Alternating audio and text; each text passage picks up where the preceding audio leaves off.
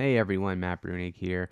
A lot of commenters have been asking me to do some videos about philosophical topics. Way back in the day when I first started writing online, I used to write almost exclusively about philosophy, though in the last, 7, 8 years, I really have written very, very little about it. Nonetheless, I'm on a new platform, so maybe if I recycled some of my own philosophical content in video form, that could be interesting to people. So, to start my first philosophical video, I thought it would be worthwhile jumping into what I think of as the most common real life, like real human beings, not philosophers or intellectuals, but real life human beings that you run into. The most common objection people have to socialist economies, to the welfare state, to what we call redistribution, right? To creating an equal society. What's the most common thing you hear from real life people when you talk about that? And I would say the most common thing you hear is an invocation of what in philosophical writing we would call a principle of just desserts. So I'm not going to. So just desserts is basically the idea that, hey, let me put it in real life terms. People say, hey, I worked for that. That's mine. I worked for it. I earned it. Shame on you for taking it away from me and giving it to someone else. It's this concept of makers versus takers, right? People who produce things versus people who take things without producing them, and so on and so forth. And the basic idea of this, though it doesn't, get fully articulated this way, obviously, when you're talking to a real life person who's just kind of trying to work through their philosophical intuitions as opposed to, writing an elegant theory, is there's the idea that, people should get what they put in, right? If we think of socialism as the old Marxist slogan, from each according to their ability to each according to their need. The idea of labor desert is that from each according to their labor to each according to their labor, right? Whatever you produce with your work, you should get back to you. And if other people produce less than that, then they should get less than you. If other people produce more than that, then they should get more to you, right? So it's a pitch for what Nozick would call a pattern distribution, right? Where the pattern of the distribution of resources, especially like consumptive resources in society, you pattern that distribution to match underlying work effort and underlying productivity, right? So the most productive person gets the most amount of stuff, the least productive person gets the least amount of stuff, and we follow that pattern up and down the distribution of productivity, right? And there's a reason why this does not tend to be what you see in intellectual arguments against egalitarianism or socialism or the welfare state or redistribution or whatever. And that is that this argument is very, very untenable. It's the weakest argument by far, even though it is the most prevalent argument among society. So that is a kind of an interesting phenomenon, I suppose. But let me walk you through the problems with this argument, which are tremendous, to say the least. So, for starters, here I've put up a little flow chart, similar, as you can see, to the flow chart technology I was using in my piece about Karl Marx and Karl Marx and joint stock companies, but this is essentially a depiction of what is called the production function, or sometimes called the neoclassical production function, though there are different kinds of production functions. But the basic idea here is, in an economy, you have, roughly speaking, 4 inputs. This is how people talk about it. We can get into some alternative depictions of this, but you have, roughly speaking, 4 inputs that go into production, right? So you have nature, which is natural resources. Sometimes, actually, I would say typically, this is called land. But I think land is not a good term for it because they don't just mean land. They also mean anything that you get from nature. You know, when you're harvesting trees, or you're you're mining stuff out of the land, I guess technically. But it's any kind of natural resources, anything you kind of extract from nature and you put into a product, that is an input into production, right? Number 2 is technology. And technology is in quotes here because it's a little bit wishy-washy. This factor is frequently called total factor productivity, or sometimes it's called multi-factor productivity. It is, in statistical terms, the residual after you've counted for nature, after you've accounted for capital, and after you've counted for labor. This is just everything else. So it's really everything that cannot be explained by one of these 3 factors. And I think generally people will chalk this up to technology, or sometimes you'll hear technology and knowledge. But it's that kind of thing, this immaterial innovation in ideas and productive processes, things like that, that can make you more productive even without increasing the amount of work you do, without increasing the amount of natural resources you extract, or increasing the amount of capital that you put into it. Just becoming more innovative in the way that you produce can increase output. And then next we have capital. Now, sometimes people will combine nature and capital together, and you'll just have capital. So, you know, there'll be essentially 2 factors of production, 2 inputs. You have capital and labor, and then capital includes the idea of nature. And then usually only many, many years later does someone come in and say, actually, there's a 3rd one, or at least, or a 4th one, which is technology. But anyways, capital in this telling is going to be things like machines and factories and buildings and infrastructure, these things that we produce with labor and nature, right? Like a machine, a robot that you use in a car factory was produced with natural inputs and labor inputs. But those labor and nature inputs create this robot, and then that robot becomes an input into another productive process, right? So and some people fight this, but we give it its own factor of production, even though it is actually itself a product of labor and nature. Like, you can see where the socialists go with this. They say, hey, don't call capital a separate factor of production. That's just allowing the capitalists to put their foot in the door and say we are owed something. What capital goods are created by labor and nature. A capitalist doesn't create them. There's nothing else going on here than labor and nature. But this is how it's typically presented, and I'm not trying to fight that fight right now for the purposes of this video. So the last input here is labor. That's the most obvious one. That's, in fact, the people who invoke this, they seem to think it's all labor. Invoke just desserts, right? The idea that I work, I should earn what I work, and I should, get what I produce. Labor. People go out and they do stuff, right? You mix all this stuff together in various forms, and you get output, which are goods and services in society. Pretty simple, right? And I didn't invent this, obviously. This is very standard textbook production function stuff you'll get if you take a macroeconomics course in college, or maybe even high school. You're going to get this.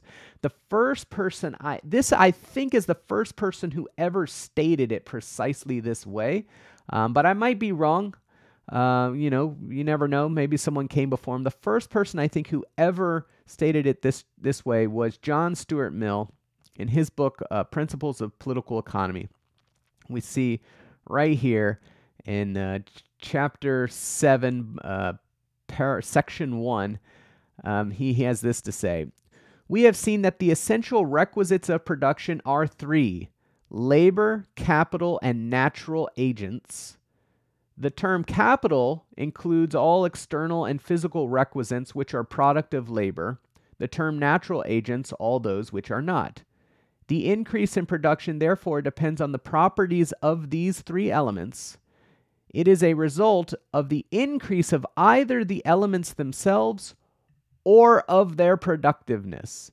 This is kind of a key thing that I think he might be the first one to state very clear. Now, it's interesting. He's saying there's 3 elements of production, but then he adds really a 4th one, which is the productiveness of those 3 elements together. that gets us this prong right here, technology, or what's sometimes called total factor productivity or multi-factor productivity. All right, so you get the basic gist here. We got 4 inputs in, and we got these outputs out. Now, if you are someone who thinks, hey, people should get what they produce, right? People should get what they earn, right? Whatever you make, whatever you contribute to the output of the economy, that's what you should get paid back. If that's your view, and that therefore redistribution and the welfare state and socialism and egalitarianism is all misguided. It's all essentially a form of theft. You're stealing from the makers, the people who actually produce the stuff. You're stealing from them because you're taking something from them that they produced, okay? So under that view, the idea here is that these inputs create this output, but then also the distribution of this output should basically flow back this way, right? And this is how, in a very rough sense, how it's supposed to work, right? Now, of course, these are just all the inputs together. Within labor, of course, you have in the United States over 150 million workers. So you have over 150 million different laborers. And capital, of course, we've got hundreds of millions of different machines and little units of capital and technology. Like all these things could be broken up into tons and tons and tons of little pieces. Here, we've just broken them up into 4 and aggregated these broad groups together.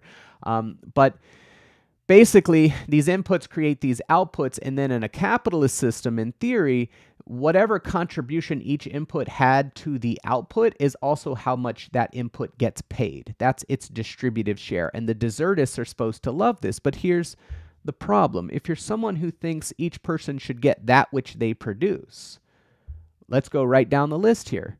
Nature. Let's start with nature. That's a big input. Everything you consume that has any kind of physical characteristics in it has nature contained inside of it. This computer has nature contained inside of it. All sorts of metals and stuff were mined to produce this stuff. The glass, there's sand, there's all this stuff is made of material, and that material had to come from nature. But nobody produces nature. Nobody produces nature. I don't produce land. You don't produce land. I don't produce coal, rare earth metals. You don't produce coal or rare earth metals. You don't produce gas. You don't produce oil. You don't produce waves that produce hydroelectricity. You don't produce the sun, which powers my home because of my solar panels. I don't produce it either. All of these basic resources that are coming from nature are unproduced. In fact, in national accounting, these inputs are usually called non-produced assets. No one produces them. But if no one produces them, then how can you get paid for them? If you are someone who believes you should get what you produce, then no one is owed the amount of production, the share of production that's coming from nature. No one is owed it, right? And you could kind of go one of 2 ways with this observation. The first way you could go with this observation is to say, since all physical objects include natural inputs that nobody produced, then nobody can own any physical objects, right? Because there's pieces of that object that you didn't produce.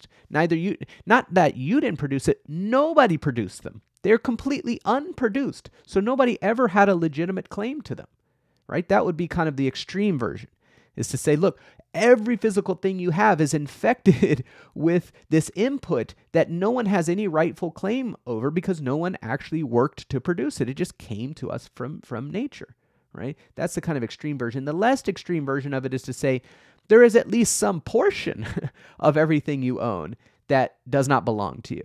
That does not belong to anyone. That just comes from nature. And so that portion, how do you distribute that according to productivity, according to labor, according to how much I contribute? You can't. So at least this, I want to say at least because you could go a number of ways with it, but it seems like at least this has to belong to everyone, right? At least this has to belong to everyone, right? And people will fight over how much of the output we can attribute to nature. It's kind of an absurd fight, of course, because if you remove nature from the inputs, everything else collapses and we all die, right? So like in some sense, nature is necessary for all of it. But how much would we say? 10%, 20%, 30%? of all output is attributable in some sense to a natural input. And it's important to say nature here also is going to include one of our most devilish problems these days, which is land rent. And in fact, if people are familiar with Henry George, he proposed taxing land rent at 100% in order to bring land rent into public control so that we could all benefit from it, blah, blah, blah, blah, blah. But if you live in a center city, anywhere in especially the developed world, you've seen rents escalate and escalate and escalate and escalate. And what's happening is the land, the space in that city is becoming way, way, way more valuable. And the people who happen to own it are generating massive amounts of return from owning that space. And that space, they didn't make that space, right? They didn't, nobody that I know of made the land in Manhattan, right? Or the space in Manhattan. Because it's not just the land as in the physical, like little piece, but also the space, the vertical space up and down in Manhattan. Nobody made that space. Yet that space is extremely valuable, and whoever happens to own it gets a huge share of the output of our economy. And this is something that's been known for a long time, right? From the very beginning, people broke up inputs this way. Technology didn't come till later. They broke up these inputs this way with nature, capital, and labor, and they said, this nature bit is basically theft, right? Anyone who's getting money from nature, right, because they're selling some mineral rights that they have or because they're renting some land that they have, that's basically theft, right? And in fact, we see here this quote from Adam Smith. This is from his book, Wealth of Nations, Book 1, Chapter 6, famous quote of his. As soon as the land of any country has become private property, the landlords, like all other men, love to reap where they have never sowed and demand a rent even for its natural produce. Reap where they have not sowed. Get income without working. Right? They didn't earn this. They didn't produce the land, but they demand a rent even for its natural produce. What kinds of produce? The wood of the forest, the grass of the field, and all the fruits of the earth, which, when land was in common, cost the laborer only the trouble of gathering them, come even to him to have an additional price fixed upon them. He must then pay for the license to gather them, and must give up to the landlord a portion of what his labor either collects or produces. This portion, or what comes to the same thing, the price of this portion, constitutes the rent of the land, and in the price of the greater part of the commodity makes a third component part, the other two parts being labor and capital, right? So there's your first problem. This input, it doesn't fit with labor desert. There's no way to bring it into a theory of deservingness based upon how much you contribute with your work, right? Okay, let's move on to factor number 2, technology. Now, as I mentioned at the top, this doesn't come in as a separate factor of production. I say until John Stuart Mill mentioned it kind of in passing in that book. But I think formally it really became a thing that people appreciated in the middle of the 20th century. Robert Solow wrote a paper. I probably should have popped that up in the tabs there. He wrote a paper. I forgot what it was called. I think it was in the 1950s, where he says, look, we can bring in this other factor of technology. And in fact, if you go now look back into the history of our accounts, what we find is that it is growth in technology that's pretty much driving everything, right? It's not that we are adding some additional natural inputs. We are adding some additional capital inputs. And we are adding additional labor inputs. But even once we've accounted for all of these new inputs, right? More land, more labor, more capital, even as we've kind of just stacked those up, if we then go look over here at output, we find that output far exceeds, or I should say the growth in our output far exceeds the growth in the inputs of nature, capital, and labor, right? And that excess has to be explained by technology. It has to be explained by this other factor, which is causing these inputs to become more productive, right? So we can squeeze more out of them. Not add more, but squeeze more out of what we already have. And it's technology that drives that. And here's actually a fun paper from the, I tried to look at some papers. There's a lot of papers that try to figure out essentially what does technology look like in, like, how much of historical growth has been driven by technology as opposed to increasing capital, increasing labor, and that kind of thing. This is all Robert Shackleton at the CBO. And this, again, like I said, there are dozens and dozens of these papers. And in some ways, these papers are all kind of silly because people are really trying to prove, like, definitively how much is going to each factor. And really, it's almost like a conceptually impossible thing to do. But nonetheless, here we have this little intro, right? Economists have long found that they can explain only a portion of economic growth by the growth of inputs to production, such as the number of hours worked or the amount of capital used. The unexplained or residual portion, which presumably reflects advances in production technologies and processes, is conventionally attributed to all of the production factors together and is referred to as total factor productivity growth. Over the past century or more, this is for the U.S., gains in TFP have accounted for well over half the growth in measured U.S. labor productivity, output per hour of work. That is, they have contributed more to the measured growth of labor productivity than has the growth in the amount of capital per worker, and they are likely to be critical for future economic growth as well. So over the last century, he's talking about 100 years or more, it is technological developments that is causing us to produce more and more and more and more stuff. And the paper is actually neat because there's like a little historical narrative in here as well about what are the technologies we're talking about, right? So railroads and telegraphs before the 1870s. Then we get electromagnetism, electricity, internal combustion engines. We get chemical innovations, on and on here, electricity, like I said, in petrochemicals, especially fertilizers for agricultures, telephones, radios, television. All of these things are increases in technology, and they allow us to produce more goods and services, right? But now here's the question. Who should get the increment of the total output that is attributable to technology? We already went through nature. Nobody produces nature. So nobody is entitled to the product of nature. Technology is a little bit different because people produce technology. There are human beings who sit down and they come up with these new technologies, right?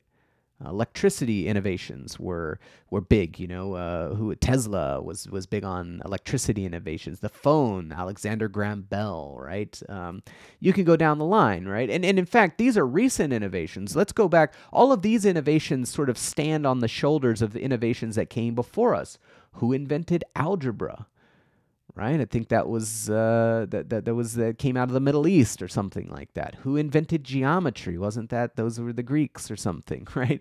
All of this math had to be invented over the years. Calculus had to be invented. All sorts of developments in physics and material science. All of these things, these innovations, they had to be invented, and there were real people who sat down and worked them out. But here's the problem. Those people are dead. Those people don't exist anymore. Right? So you could make a claim that would say, hey, whoever invented electricity, if you can even describe a person as being like the singular inventor of electricity, whoever invented electricity, he is owed so much, right? I mean, look how much productivity that invention created. But he's not alive anymore. Those people don't exist anymore. All of the technology and knowledge that runs our economy and that accounts for the vast majority of what we produce was created by people who are dead. So who then is owed that part of the national output, right? If we put all the output in one bucket, right? And the first thing we do is we cut off a slice and we say that slice is from nature. That part of the bucket of all the stuff we produce, that came from nature. Well, no one's owed that. Then we have this other slice. This slice is actually the biggest slice, right? Maybe 50, 60, 70% of the bucket. We go, that came from technological innovations, people who figured out how to be more productive using special techniques and math and all this kind of stuff. We take that part of the bucket. Now we ask ourselves, who's owed that? Who should get that 50 to 60% of the goods and services we produce each year? Who? Who should get it? The people who create the innovations are dead. No one alive has a rightful claim to that based on their own contribution. You didn't invent electricity. You didn't invent algebra. You didn't invent calculus. You didn't invent any of these things that are the basis for the massive output that we produce each year. You didn't invent any of that. And if we sucked all that out of the economy and said, nope, you're not allowed to use any knowledge or innovation that someone else came up with, there would be basically nothing left, right? So what do we do there? I don't know. Labor desert has no explanation for this, okay? Now let's move to factor number 3, capital. Now, I've already discussed that the socialists will say capital is just nature and labor. It's an output of prior combinations of nature and labor. It shouldn't be treated any differently. But let's treat it differently, okay? And let's ask ourselves a few things, right? Capital, what's unique about capital is that the people who own it, they receive income without working. That is what makes capital capital, right? You own some capital good, and then you're effectively able to rent it out. Now, these things are mediated these days through companies, and people generally would think about owning capital as owning, financial assets. But at the end of the day, right, there are real physical assets that operate in the world. And in fact, the financial assets are even more like just money without working, without having to do anything or produce anything, right? But what it is to get a capital return, whether that's interest, rent, dividend, what it is to get a return on those things is precisely to get money without working.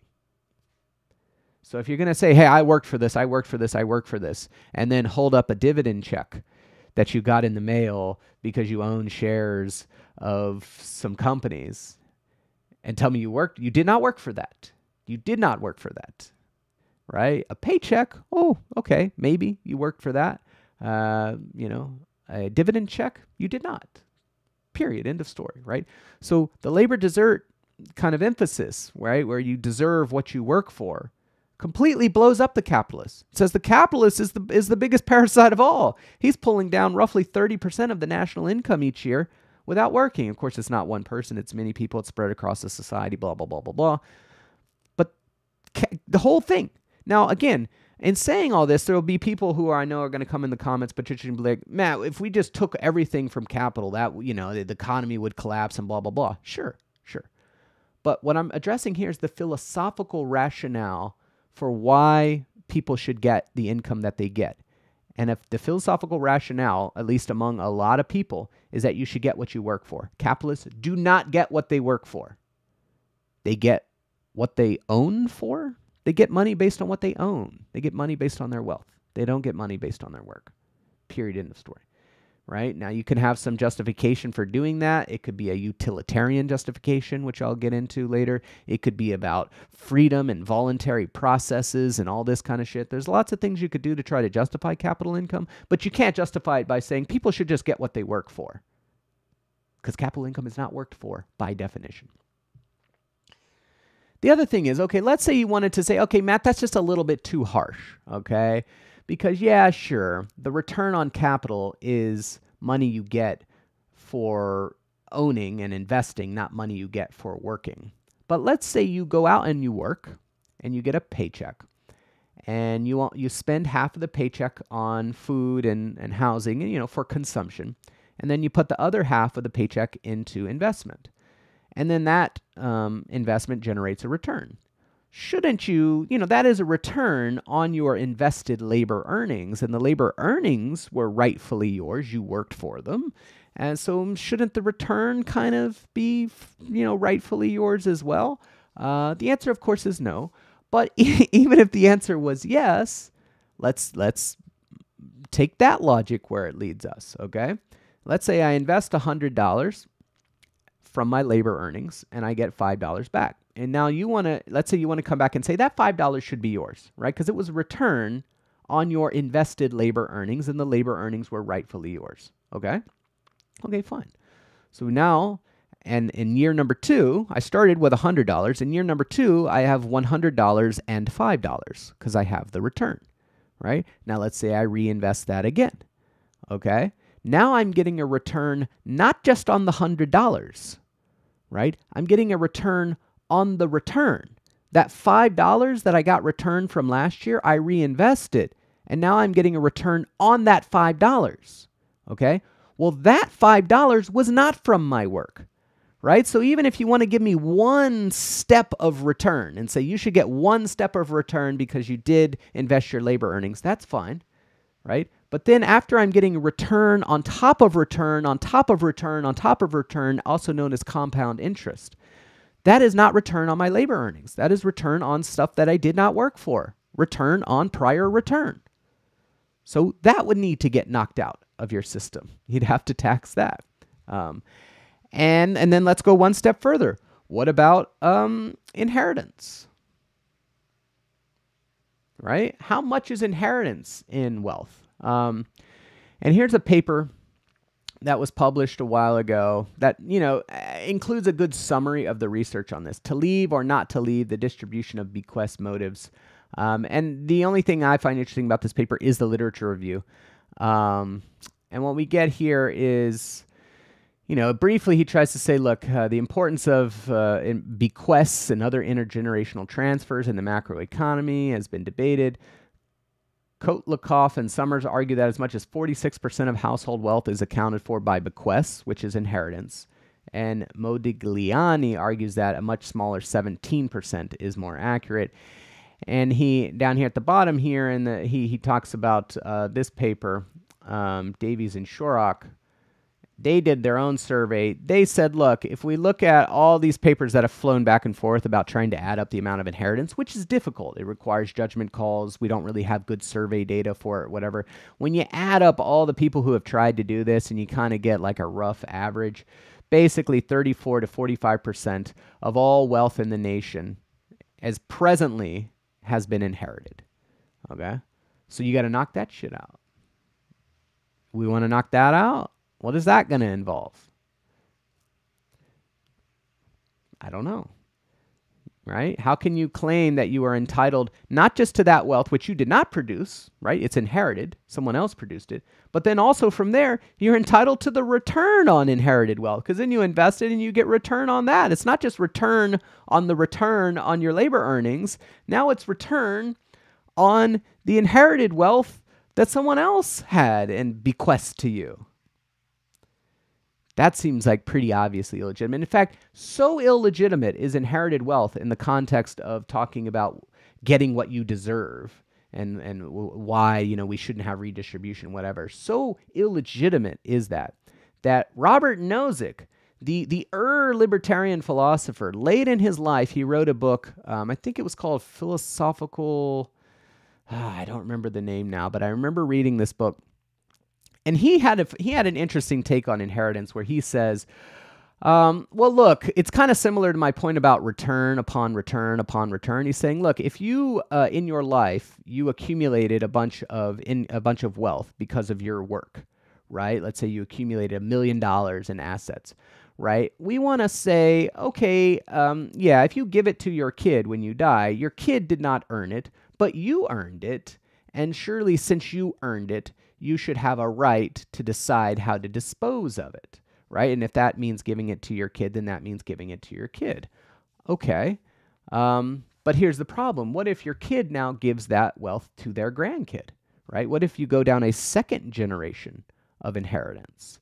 And what he proposes is a 100% second generation inheritance tax. So the way it would work is, throughout your life, we would keep track of everything that you inherited. Let's say you got some money from grandma, you got some money from your dad, and whatever, right? And that all added up to $500,000, right? Then we would have attached to your name in some database somewhere that you inherited $500,000, right? And then when you die, whatever money you have in your estate, the first thing we're going to do is we're going to take $500,000 off of it. So let's say you die and you have 1.2 million. Left in your estate, and you're trying to give that to your kid. Well, we go, hey, okay, you have 1.2 million in your estate, but you inherited 500 grand, so we're going to deduct that 500 grand. We're going to take that as a tax, and then you can only pass on the difference, which in this case would be 700 grand, right? So a 100% second generation inheritance tax. That's from the libertarian Robert Nozick, not from wild-eyed socialist me. Um, so capital also doesn't work. No one produces nature. Technology is produced, but the people who produce it are dead, and yet we are massively benefiting from it. In fact, it accounts for the majority of what we produce every year. Capital is produced actually by nature and labor, but we'll put that aside. The people who own capital receive money without working. Capital itself, machines may be productive, but owning machines is not productive, right? And it's that ownership relationship that allows you to get paid just because you happen to own capital, right? And then we talk about inheritance or return, right? Okay, fuck, man. 3 of the inputs are just garbage, right? There's nothing we can really do to salvage the payments that are paid to people who own nature. We often call them landlords. From technology, we don't even make payments to technology. It's just kind of randomly shit around the economy. The payments to capital can't be justified by, well, you should keep whatever you earn because they don't work. So now we have labor. Now, labor would seem like, all right, here we go. Okay. You know, it is labor desert. It is the idea that you deserve what you labor for. So surely labor is in the clear. Surely labor is in the clear. Labor is not in the clear. Labor is in the clear, I should say, in aggregate. Though remember, what's left of labor after you've taken out nature, technology, and the return on capital, what's left of labor really is already a very small amount. Why, you're talking about, I don't know, 20% of the national income that you can really say, hey, the workers this year went out, and that's how much we can really say is attributable to them. That's not attributable to thousands of years of accumulated technologies and innovations. That's not attributable to natural inputs, but just attributable to the labor this year. How much of the national economic pie can you even attribute to labor as a whole? 20%? 30%? So then we should be able to tax you by 80%. The rest of it should be taxable because you workers don't deserve it. They didn't produce these technologies or nature. That's all, either unproduced or produced by someone who's not alive anymore. But okay, let's not worry about how small labor's share should be. It would seem like, well, however small it is, at least they deserve it. At least they worked for it. Here becomes the problem here, okay? Sure, labor taken as a whole, you can say deserve it, but labor is not an aggregate quantity. There are people who are laborers. In fact, like I said before, over 150 million of them in the US, right?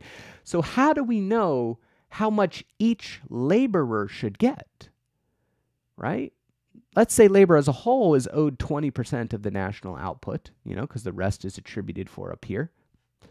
How much of that 20% should each of the 150 million workers get?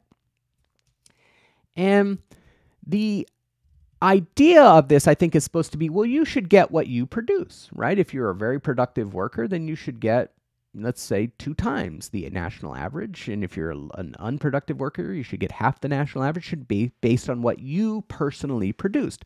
But how do we know how much each particular worker contributed to the national output? How do we know? And I think usually when people talk about this, they like to use examples of people who are working by themselves. So Robinson Crusoe, who's on an island all by himself, like he produces, and whatever he produces, he produced 100% of it. Right? So if you've ever seen these libertarians, they love to use examples that are like, imagine someone washed up on an island and they made a house and they did all this stuff. Wouldn't you say that belongs to them? And the intuition is supposed to be like, well, yeah, I guess, especially if you believe that, people are entitled to their labor. Of course, does that house not include nature? Does that house not include technology that person remembered from his old society? Put that aside. We could say, yeah, okay, yeah, whatever labor was put into it was all his labor. But as soon as you add in a second worker, as soon as you start doing joint production, right, where you have a firm that has hundreds of workers, thousands of workers in it, the idea that you're going to be able to take the output that comes out of that firm and is sold to customers and be able to go, yes, that worker, he contributed exactly 0.1% of the total output. And so that's how much of the revenue he should get kicked back to him. The idea that you can do that is absurd, right? In certain settings, right, in certain stylized settings, economists will talk about the marginal productivity of labor, where they say, hey, what if you had like a very clean kind of factory system, and the factory was putting out widgets, and in this abstract scenario, you could add an hour of labor or subtract an hour of labor. And when you add an hour of labor, the total output, you produce an extra widget. And when you subtract an hour of labor, you produce one less widget. And so now we know that the marginal productivity of 1 hour of labor is one widget, right? And those are the kind of models they create to try to be like, see, you could kind of isolate what an individual worker's contribution is and therefore determine what to pay them. But in practice, production processes are far too complex to allow you to do this, right? Maybe in a factory setting designed a certain way, sure. But think about something like a restaurant, for example. You've got the people in the back of the staff who are cooking. You've got the people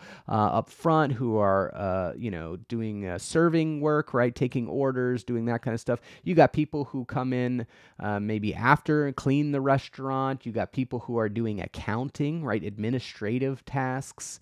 How do you say, oh, yes, the person who's doing the books, that person is definitely contributing, like $50,000 a year to the restaurant's revenue. If he wasn't doing the books, the revenue would collapse, or I should say the restaurant would collapse, right? If you take him out from doing the books, then you can't keep track of anything and you wouldn't be able to pay your tax. Like everything would fall apart. Or even the thing, let's say you take the chef, or let's say there's one cook in the back, right? It's a small restaurant. If that cook doesn't show up to work, then the restaurant doesn't run at all. So does that mean the cook it contributes 100% of the revenue? Well, no, because if the waitress didn't show up, then also, or the waiter, or then also the revenue. You see what I'm saying? So there's no way to actually snap back and identify exactly how much each person is contributing. But here's the other rub. Even if you could very clearly say, look, if we add an hour of this kind of labor, it results in this exact amount of revenue on the back end. Even if you could do that, you still would not be able to say, that's what that worker produced, right? Because there's a difference between marginal product accounting, right? When you're as a business owner saying, as an accounting matter, when I add this worker, how much more stuff comes out at the end of my system? And saying as a kind of value distribution matter, as a matter of figuring out how much each person produced, that you can say, yes, all of that extra output was literally solely due to that worker's work, as opposed to that worker now interacting with all these other workers, and maybe they all, contribute a fraction of the new output, and then they all contribute a fraction of the output that was happening before the new worker came in. You see what I'm saying? Like the new worker could come in, and he's not just only solely working on that extra little bit of revenue. He's working on everything. So it's more like the whole value is now getting spread out among everyone else. And as a matter of accounting, as like capitalist business accounting, you can say, and then the totality of adding this guy, we get an extra unit of revenue at the end. But that doesn't mean, again, like that he literally produced every bit of that extra unit of revenue. Like there's a sort of like metaphysical element to that, which is not true. They all did. All the workers did. So you can't like really go in and identify exactly how much of the output came from each worker. It's simply not possible. The other thing is, there are a lot of things there are a lot of ways that the economy works, especially a capitalist economy, which these individuals tend to be favorable to, that just clearly push against the idea that you are getting exactly what you produce back. So a very obvious example of this is price swings, right? So you could be producing the exact same thing that you were producing last year. But if the market for that product has softened, then the price for that product will soften and your wage might go down, right? But not because you're producing any more or any less than you used to produce. You're producing exactly what you were before, the exact amount of widgets in the exact amount of factory, but now your income is lower. So how does that work?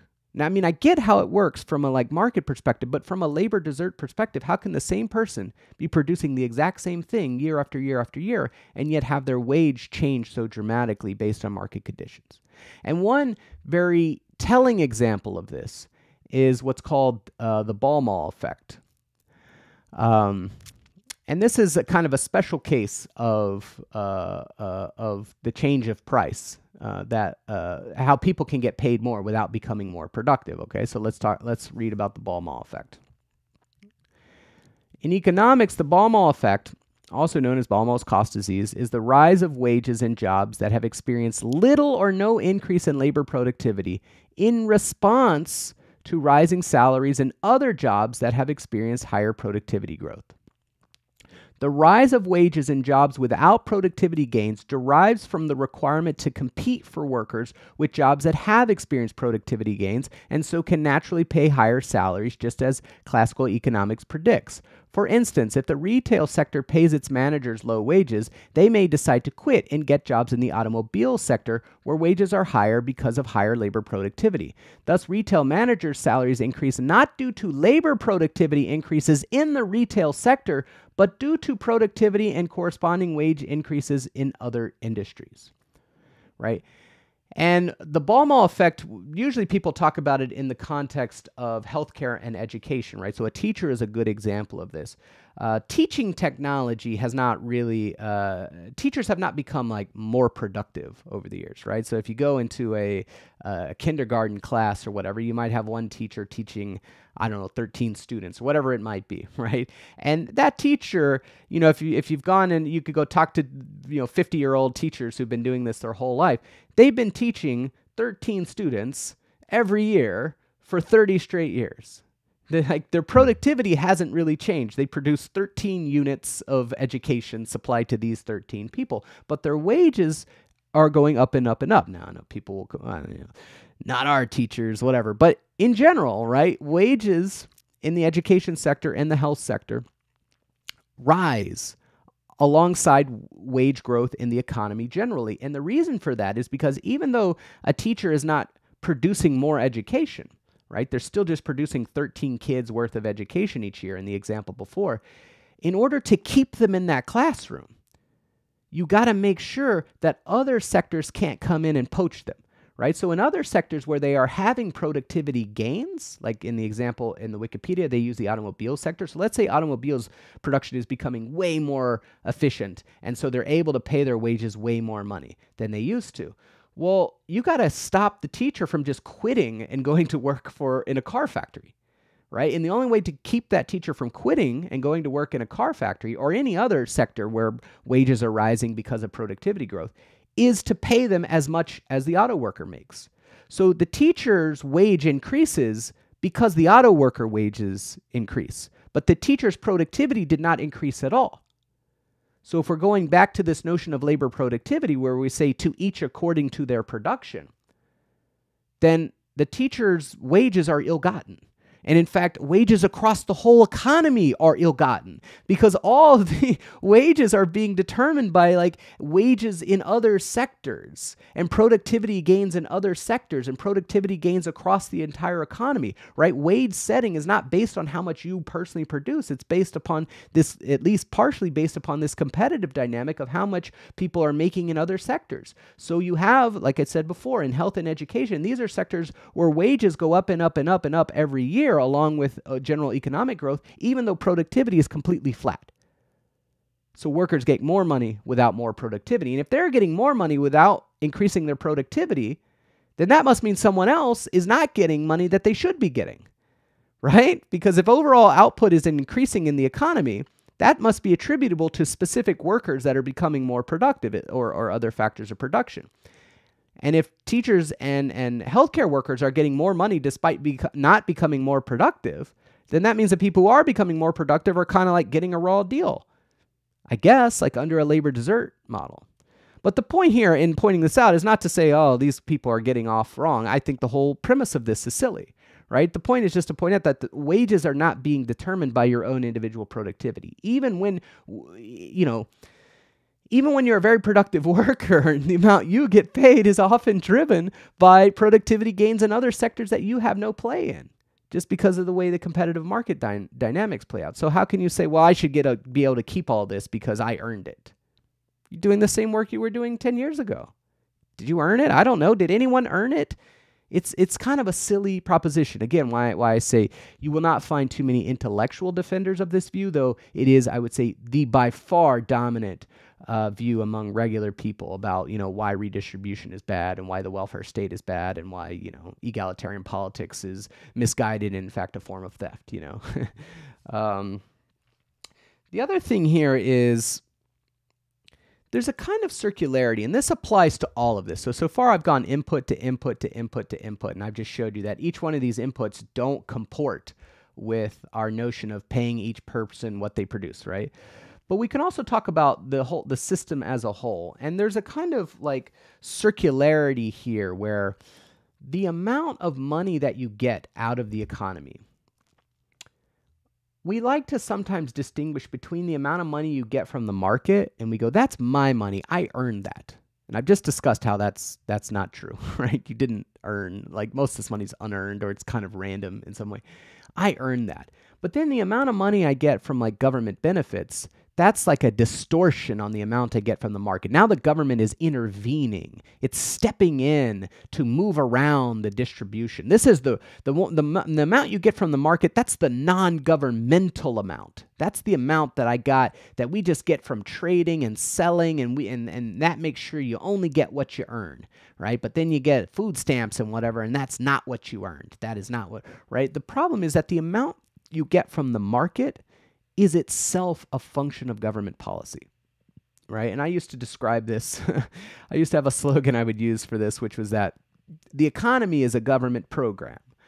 And what I mean by that is simply that the economy and the structure of the economy, including the way the markets are structured, is itself a creation of the state. And depending on decisions you make about how to shape the market, that's also going to determine how market wages and market income itself is distributed. So the government doesn't just distribute welfare income or social insurance income or transfer payments or whatever you want to call it. It's not like the government just sits over here, taxes some people, and then gives the money to others. In constructing the market itself, the government is determining how money is flowing inside the market, or at least is having a massive effect on that, right? So some good examples of this would be, look at the difference between the United States and the Nordic countries. In the United States, wage setting is done on a very individualized basis. There are some unions, certainly, but for the most part, a worker and an employer, they have to reach some kind of individual agreement with one another. That's how the structure of wage setting works. If you go to a Nordic economy, the wage setting is established by worker organizations and employer organizations, right? So in the U.S., it's, one worker and one employer, in theory. Right now, of course, the employer is itself and oftentimes an elaborate organization that has, millions of shareholders and all this kind of stuff. But it's one employer, one worker, and they come together and they strike some wage. In practice, the employer just basically says, here's my wage, and the worker has to take it or leave it. There's not a whole lot of negotiation that goes on there. For most workers, for higher level workers, maybe, but for most workers, there's not a whole lot of negotiation that goes on there. But anyways, that's the U.S. kind of like wage setting model. One employer, one worker, they strike a wage. If you go to a Nordic economy, you have employer organizations, which is all the employers in a particular sector, right? So you imagine all the grocery store companies, Kroger, Walmart, Albertsons, Trader Joe's, whatever, they come together in an organization, right? A grocery store employer organization. And then all the workers in the grocery stores, they come together in a grocery store worker organization. And so now you have an employer organization and a worker organization, and they collectively strike a deal about what the wages are going to be in that sector, right? And these are just different ways of structuring wage setting. One worker, one employer, or all the employers in one sector and all the workers in one sector reaching a collective agreement. Different ways of doing it, right? And I don't know, one is any more legitimate than the other in some kind of philosophical sense, but they have very big impacts on the distribution of wages, right? So the gap between the lowest paid worker in the Nordic economy, or say the 10th percentile worker and the 90th percentile worker, is about half the gap in the U.S. So what they do is they shrink the wages, and that has to do with the way that they've set up their wage-setting institutions. That has to do with essentially how the labor market has been constructed, in part by the state. And so how do we say, what is the legitimate wage? Is it the wage that you get out of a one employer, one worker bargaining system, or is it a wage that you get out of an employer organization and a worker organization bargaining kind of economy? Because the wages differ dramatically, even for the exact same job, just based on how the bargaining structure is set up. So which is the true wage? Which is the wage that's my work? Is it the case that the grocery store worker in the U.S., who's going to get paid a lot less than the grocery store worker in, say, Sweden? Is it the case that that's the real wage and the Swedish worker is essentially stealing from other people, getting more than he deserves? Or is it the reverse? And the answer is none of the above, right? Like, it's just a consequence of how you construct the labor market. There's no, here's your real true wage. It's a policy choice. And it's a policy choice not just in establishing taxes and benefits, but also in establishing the market itself, right? So there's a kind of circularity to being like, whatever the market produces, the government shouldn't come in and then muck around with. The government's already mucked around that to make the market in the first place. The government's involved through the whole process. So you got to let the government do the thing, right? If they can set the market, they also should be able to set rules that pertain to taxes and transfers and other things that help establish the income distribution. The other places you could see stuff like this is intellectual property. So the people who make really high incomes in our society, one group of people that do this, that's nominally labor, is in entertainment and sports, which is a kind of entertainment, right? So, movies, TV, sports, radio, I don't know, podcasts, YouTubers to some extent, though not me at this point. They can make tremendous amounts of income. And the reason they can make tremendous amounts of income is because of the way we have set up copyright laws in the U.S. You don't have to have copyright laws. And if you didn't have copyright laws, you wouldn't be able to make the kind of money you make producing content. And maybe that's good, maybe that's bad, I don't know, but it's still a policy decision, right? It's hard to be like, well, I earned all this money from my YouTube channel. That's really my money. And it's like, in our system, because of the way IP law was established, sure, but we could weaken IP law or do away with IP law altogether, and then you wouldn't make that money. And then what? What are you owed exactly, right? That market is so heavily structured by the state, and so it's silly again to be like, that's my money. I made that money. I sang the song, and then I recorded it, and it went out on radio, and then so I earned a bunch of money. It's like all that is built on IP law. And we saw this in the context of music, because when people started pirating music, revenue into the sector plummeted.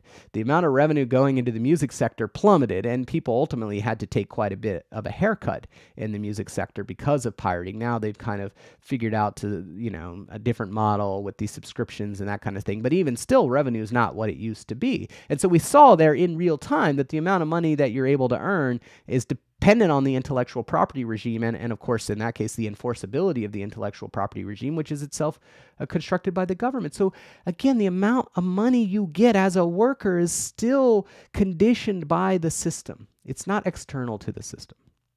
Okay. So, that's basically it. I mean, one last thing, and I've tried to save this to the end because I don't want this to be the big point, because a lot of people, this is the point that they will make. And I think it's a mistake to lead with this point because it's a slightly different point. Anyways, the point is this: where you wind up here, how much capital you wind up with, what nature you happen to own if you own any land or natural resources, and indeed what job you happen to get into, right? Among the 150 million of them that are out there, the one that you happen to land in is very, very luck-based. There's a lot of luck that goes into it. The reason I don't like to lead with that point is because I think it is possible for someone to say, look, I don't care what kind of luck goes into it. My point is not that there's no luck involved. My point is that wherever you wind up, you should get what you produce.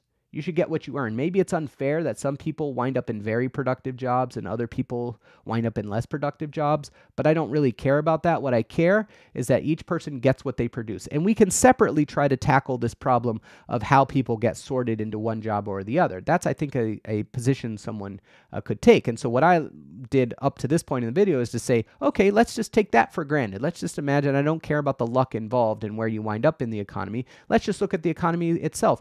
Do capitalist income distributions, do market income distributions track any notion of each person getting what they produce? No, abso-fucking-lutely not. No one produces nature. These guys are deads. These guys don't work. And this shit's all over the map, right?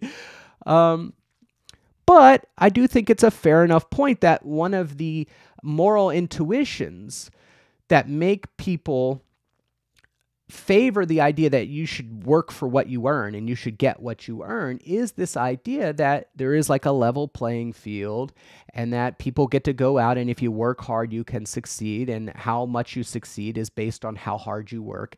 And so I think it is important to undercut that intuition a little bit and say that's not strictly true. It's not even remotely true, right? There's a lot of luck that goes into who's willing to hire you, not to mention the acquisition of skills, what colleges you get into, all sorts of life circumstances can occur, deaths of family members at inopportune times. There's a lot of shit that goes on in a person's life that's outside of their control that determines where they wind up in the economy. And I think if you're someone who is inclined to kind of say, I want people to work hard and get what they work for, I think understanding that there is so much luck involved and where you wind up, I think it does undercut the idea that, yeah, we should keep this system in place. And even if it creates horrific inequality, that's okay because everyone, had their chance and everyone wound up wherever they were supposed to based on their how hard they worked. That's not true.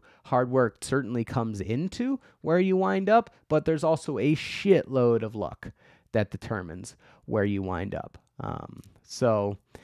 Yeah, I mean, that's basically it. Like I said, I think a dozen times now, I do not think that this viewpoint has a lot of intellectual adherence, but it is, I would say, the predominant kind of folk philosophical position, and it does not scan. Our economy does not distribute income in accordance to how much you produce. And that's one reason why you should reject efforts to pattern the distribution that way. It's impossible to pattern the distribution that way. And even if you were to try, it certainly wouldn't look anything like capitalism or market income distributions that we see in America. It wouldn't look anything like that. And so this doesn't in and of itself say, well, therefore you should be an egalitarian. Maybe you have some other intuitions, but I think it at least gets you one step closer to understanding why someone might be an egalitarian, right? Even this alone, and I know I'm going a little long here, even this alone, because this is really the big one. The fact that it is accumulated technology, accumulated knowledge and innovation that we've added up over thousands and thousands of years, the fact that that is really like the main thing that drives how much we produce should kind of totally obliterate any notion of deservingness. I don't deserve to have been born at a time where all of this information and all of this innovation has already been accumulated, and therefore it's very easy to just produce massive amounts of stuff that I don't deserve that. And for someone to be like, it's okay for that it's okay that this person is poor, that kid is hungry, because I went out and I worked and I produced all this. Bull fucking shit. The vast majority of any person's paycheck is coming from technological inputs that they did not produce, and that in fact the person who produced them is fucking dead. That's the reality. And I think once you start to recognize that a little bit, it does get you down the path of being like, yeah, we should probably just try to keep things pretty equal. Like, we're all pretty lucky. We all kind of got this big gift given to us, which is this massively productive economy, which primarily comes from inputs of innovation and stuff. We kind of all got really lucky here, and so we should kind of share it and not invent these arguments about why I should get 100 times more than some other person gets, when clearly I did not contribute 100 times more than some other person contributed, because realistically I contributed almost nothing, right? I'm like a little bit of a input at the very end of a long chain of technological development, right? So anyways, subscribe, like, hit the bell, do all that shit. I'm getting close to 3,000 subscribers. I'm going to try to do more of these. Interested in your comments, so please do leave them.